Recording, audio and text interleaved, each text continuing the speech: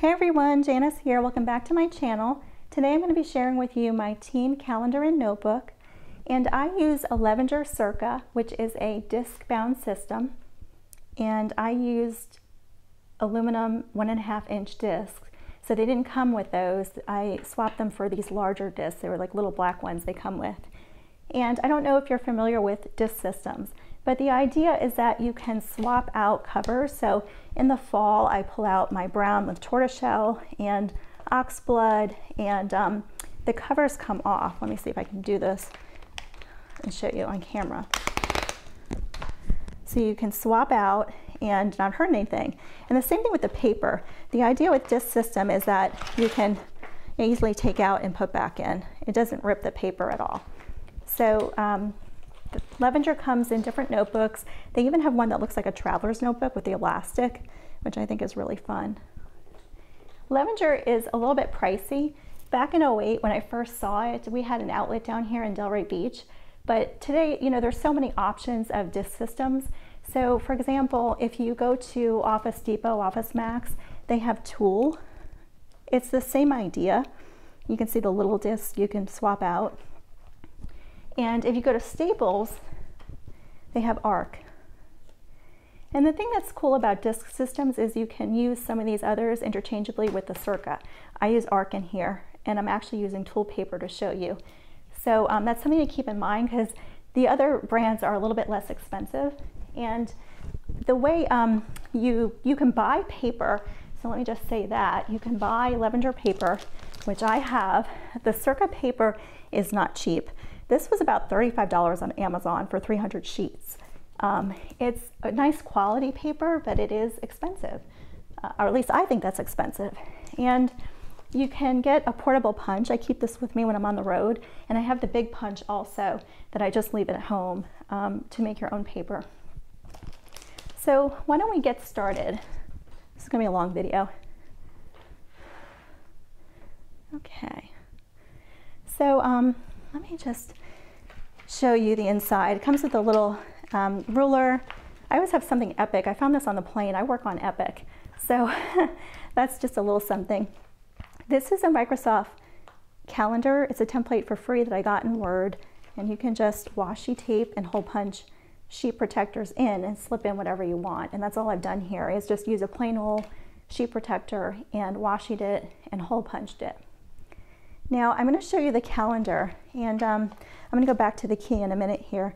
This calendar is actually not what came with Levenger. I bought At a Glance, and what I did was I took the calendar from my At a Glance and put it in my Levenger, and this is the second year in a row I'm doing that. And I'll show you what I love so much is that look how big these boxes are. I'm in my 40s, my eyesight's going, and I just appreciate big boxes. Okay, so I'm just gonna tell you, this is a mock-up of what I actually do. I can't show you my client's actual information. That would be a breach of my non-disclosure agreement. So I don't think it detracts from what I'm gonna show you. I think the tips still apply, but I'm just not showing their specifics because that would be wrong. Okay. With that, this is a gussied up version. So what I mean by that, it's kind of like the Griswold Christmas tree, right? Like there's a lot of color, there's washi tape, there's stickers. If you're not comfortable with all of this and you think it's a waste of money, or you're uncomfortable because it's work and you don't want somebody looking over your shoulder and questioning what you're doing, then I think what I would recommend is you can still use these concepts, but not with these specific tapes and labels. I'll show you what I mean by that. Why don't we just get into it and I'll explain.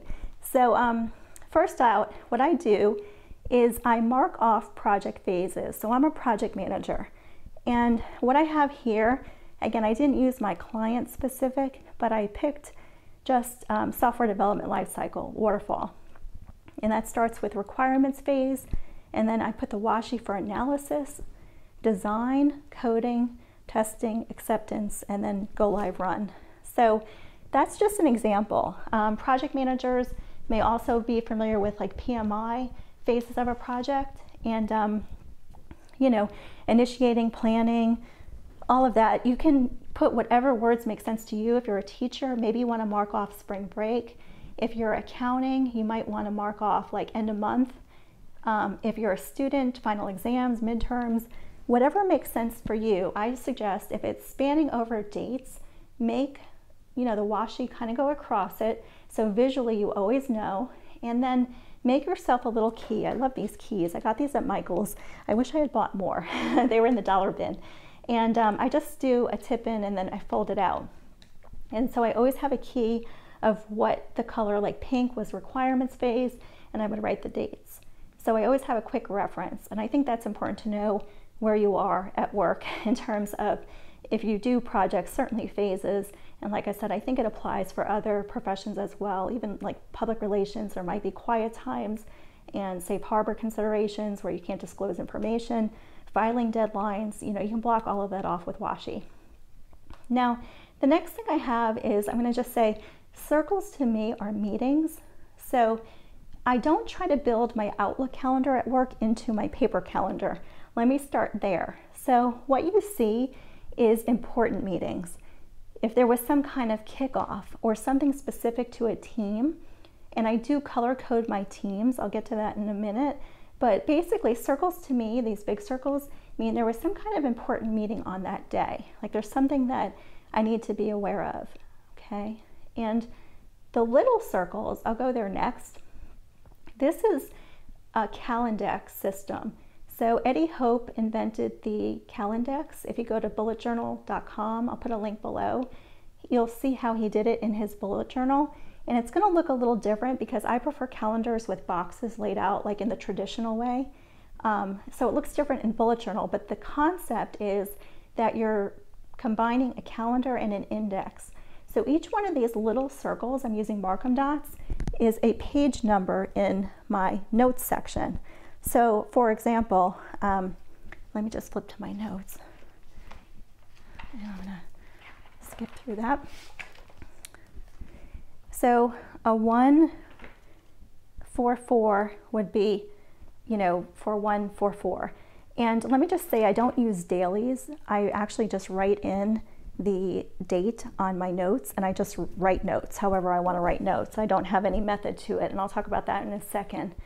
So the idea is that the day of the week, you just put the page number of the notes so you can always reference back. So your calendar becomes an index. That's Calendex. Okay, now let me just talk a minute about paper. So Levenger has very interesting paper format that it comes with. And I don't love it, but it's a good quality paper. If you use fountain pens, you probably have heard people rave about Levenger. But the idea, it has a column here for note-taking using the Cornell system. And the Cornell system, I'm not an expert, but basically you put the topic and what's important in the left, and then you do your notes. And then at the bottom, you would do a summary, or if there was like any abbreviations you had to remember, that would go at the bottom like a key. And this particular Levenger paper had a little calendar on it, but I'm not really using that. I would just write the date here. And this are the common Levenger notebook papers. And I really didn't like this. Actually, it prevented me from using Levenger for a while because I thought this was wasted space. I didn't know what to put here, and I would scribble, and eventually I just went to a normal paper. And right now I'm experimenting with Tool. Like I said, you can mix and match. Tool's a little bit cheaper. So I'm trying the Tool paper out in my notebook. Okay, so just take notes however I need to. And let me go back to the calendar for a minute. So the only other thing in my calendar that I keep are squares. And the squares mean something is due and something big. So if I have to have 100% of my programming complete, my build, I would make a note there. If there's test scripts due or some kind of sign-off due, I use little square labels for that. So it's pretty simple. I mean, round is meetings, square is deliverables, and the washi is phases. And then of course the Calendex page numbers. So that's my tips on that. If you want the color coding and you like how that looks, you can use highlighter instead of washi. But if you don't want color in your notebook, you can certainly find another way to do the Calendex, just write the page number or draw a circle, like or stencil a circle, or some kind of visual cue on what you're trying to track. My recommendation is don't try to track everything in a paper calendar.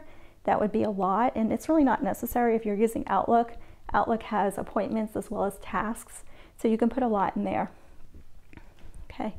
The only other thing I wanted to share is that I also, much like bullet journal indexing, I put little stickers here on my tab for the different teams I have. So the first sticker is actually people, because I'm always trying to track the decision makers, who the subject matter experts are, who the approvers are, you know, who needs to be informed of any kind of changes. So people got pink, and I'll go through the list, and then I have my teams listed, and then I track decisions and I track risks. And the way it looks in my notebook, I don't know if you could see that very well, but what I do is I actually put little stickers and tabs here. So if I do this, I don't know if this will show. Yeah, you can kind of see a little bit how it lines up, and you can feel it. So some people I've seen do highlighter there instead of stickers, and that's not a bad option. It's just that you have to rely on the visual cue, whereas I can pretty much feel that I have a tab there, which is a little bit easier, I think. So it's another indexing of notes as it pertains to the team. Okay, and then I have my phone list. I usually keep agendas. Let me just flip. I took out what I had in here, but it's a plastic pocket. This one is Circa. Let me just show you. You can buy it like this. And again, if you don't have this, you can just use sheet protectors like I did in the beginning and washi tape. I keep minutes sometimes, specifically the follow-ups from a previous meeting. And then in the back, I always have tip sheets. I just did an Outlook tip sheet for the team, and I keep extra stickers in the back. And these tabs, let me just show you. In case you think, gosh, that's a lot of money, it's so wasteful. These I got at Hobby Lobby. There's 525 in the container, and it was $1.99. So I don't feel too bad using them as tabs. It works for me. But again, if that is just a bit silly, you don't feel, you know, you want to be wasteful, maybe that's wasteful to people, just use highlighter or some way that you can track how to, you know, quickly look up a note for a specific team. And that's my team calendar and notebook. I hope you enjoyed today's video. If you did, please like and subscribe.